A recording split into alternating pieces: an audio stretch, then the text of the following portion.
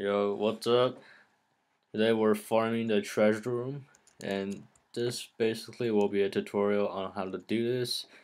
Um, so what you want to do is come to Oasis and enter the Leviathan layer. I'm sure you can all figure out how to do this.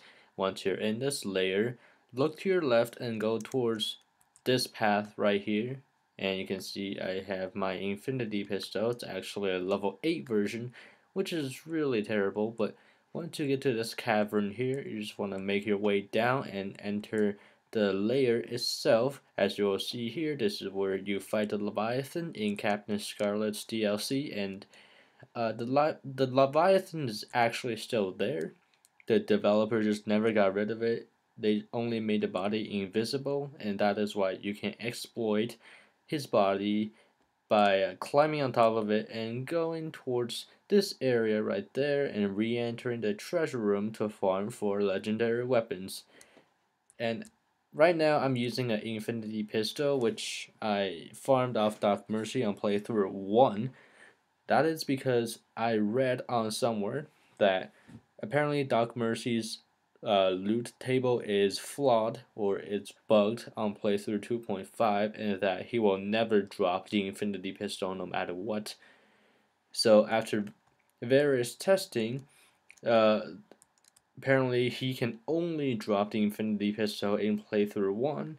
So all those people who got the Infinity Pistol at level 50 did it before a certain patch, or they're lying and they're just up to no good.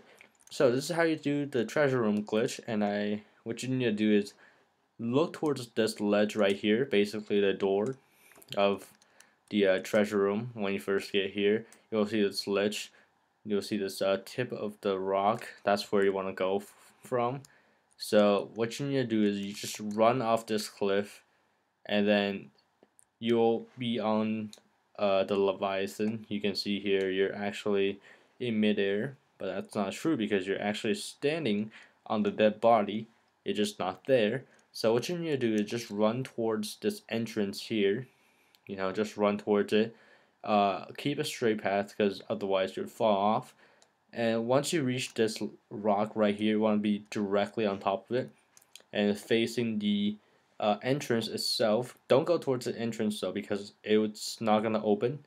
What you need to do is look to the left. You'll see these two rocks here.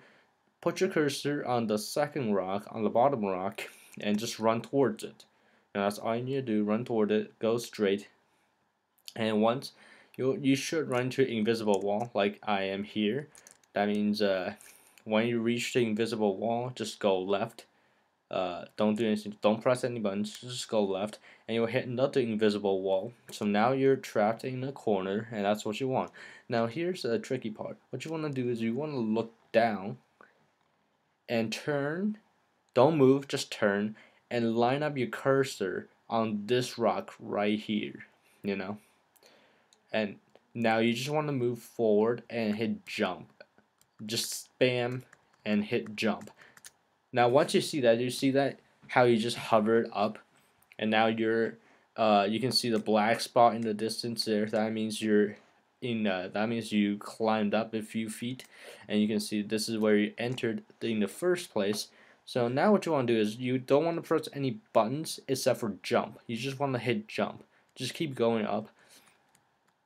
And as I was saying, this is the level 8 Infinity Pistol, and it's got a microwave on top of it, so it looks like shit.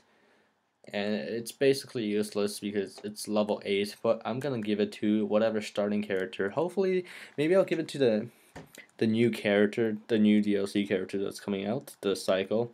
And that level 8 pistol is gonna last until like level 20 at least, because that's how powerful it is. But I really want to find a level 50 version or a level 61 version, hopefully one day. So you just keep hitting jump, and once you reach the top of wherever this is, you realize that you can't go up anymore. This is where you are, right? You're on top of the world, and you want to face this piece of rock right here. This is where you want to be looking at, and now you just want to run toward it. Okay, you want to run toward it until the bottom edge of the rock is actually lined up with where it says your class mod or your level. So just keep running uh, up to this point right here. Stop. I went over a bit, but that's okay. Just this is the general area you want to be facing this rock, and now you want to turn right and face the where the treasure room, the entrance of the treasure room is, and you'll see this ledge right here. This spot right here is where I like to go to, but you don't want to head straight for that. You want to actually just go straight. So just run straight, and then you actually drop like this. So what you need to do is just move and try to hit this ledge, or else you'll just fall off, and then you have to restart, which is the hassle. But once you're on this ledge right here, you want to face this piece of rock right here, this purple piece of rock, and just go towards it. And then you will be inside the treasure room, and you will see this ledge right here. Don't go towards this part because then you will be stuck and then you have to restart. But go towards this ledge, and then you see the treasure room right there. See those chests all just waiting to be opened. That's where you want to be. So you just jump off into the chamber of the lost treasure, and now this is the easiest and the most efficient route to loot all the chests. So this is what you do. You go towards the right where you came in. You see this bridge right here. You take it, and then you just follow the path I'm taking. Jump on these rocks, and yeah, just follow what I'm doing right now because this is the fastest way to get to the chests on top. So you just keep jumping on the rocks, and now you're on the top. So now you just open these chests and hope for a legendary. Not that legendaries matter right now at all because the level cap is being raised and level 50 weapons won't matter at all. But you'll also get a lot of E-tech weapons from this way, which is really fun because you usually can't find E-tech weapons anywhere. They're actually just as hard to drop as some of the legendaries, which is ridiculous. But you'll see here I got a purple. It's a dull sniper rifle, which is the worst thing possible. But anyways, just make sure you open all the chests because I actually got my legendary hunter mod from one of these red chests, which is the supposedly less valuable chest that drops, the green and the blue loot. But I got legendaries out of these chests, and I've got legendaries from these chests. So you just want to open all of them, and don't skip any ahead. And now, see, I didn't get anything valuable this time, but that happens. So now what you want to do is look at your mini map right there. You see that? You see how this is where you want to face. You want to face this part right here where you see these two things. And you want to have the north on your map be in the bottom right corner. That's where you want to be. And now you just want to jump off. Don't jump all the way off. You'll see here that there's the entrance right there. And that's where the last treasure chest will be.